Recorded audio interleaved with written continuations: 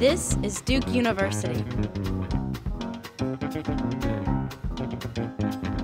When we think about water, many experts will tell you that that is probably the most significant problem facing humanity in the coming decades.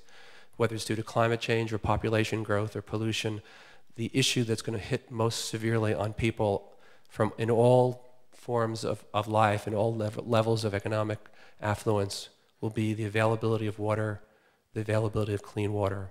We use a computer model specifically developed for Durham with 78 years of stream flow, evaporation, and precipitation data. And it gives us a risk of failure scenario. And actually right now the model says that we have a 100% chance of meeting our demand through the end of April.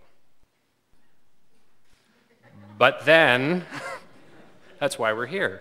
If we're going to get our citizens, our industries, Duke University to value water, we're going to have to charge more what it's worth. And I believe we can learn really just around our state. Greensboro, Cary, Orange Water, and Sewer have put in these conservation pricing rate structures and have a year-round focus on water conservation, and they're working. Those communities are in better shape than Durham and Raleigh and many other cities in North Carolina. Recently, we announced a $5 million initiative to support programs for water conservation.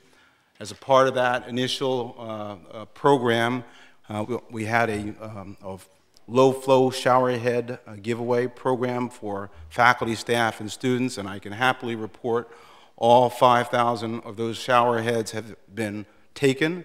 We've ordered more, and our notion is that our faculty and staff live in the community, and that's in addition to the reductions that Duke is doing on campus. Some years with climate change, we're likely to get a little bit more rain than normal. That's a pretty general prediction. And that's because warmer air evaporates more water, and that water recycles back to the planet.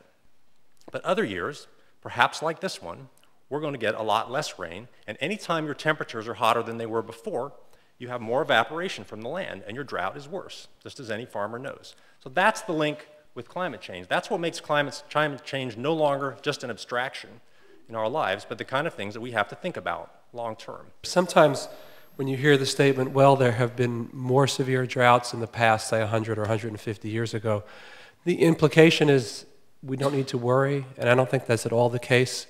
It's very different today. We've got a couple of million people, I think, probably in this area. We didn't have a couple of million people in the area 100 years ago, and our ability to deal with a severe drought is much, much less as a result. So the fact that bad climate occurred in the past is no reason to say it's not a big problem in the future. Produced by Duke University. Online at duke.edu.